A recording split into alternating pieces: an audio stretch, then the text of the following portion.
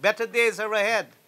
But we have to get you, the people, to share in the education that is here in Guyana and that is made available for you to take the opportunity so in the future we would have truly rounded young people. We need more scientists. We need more teachers. We need more nurses and doctors. We need more agriculturists. We need more engineers. We need a lot of more persons to help in the development of this beautiful country of ours. Education doesn't only mean the academic subjects.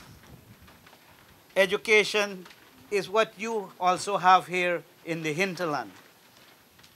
So we would like to share education with you. You know fully well the names of the plants and within your environment. You know what it is that you have within these environments. It is the simple things, the small things, or things that may seem small that you know. One of them is to take care of the environment where real life exists. Real life exists here.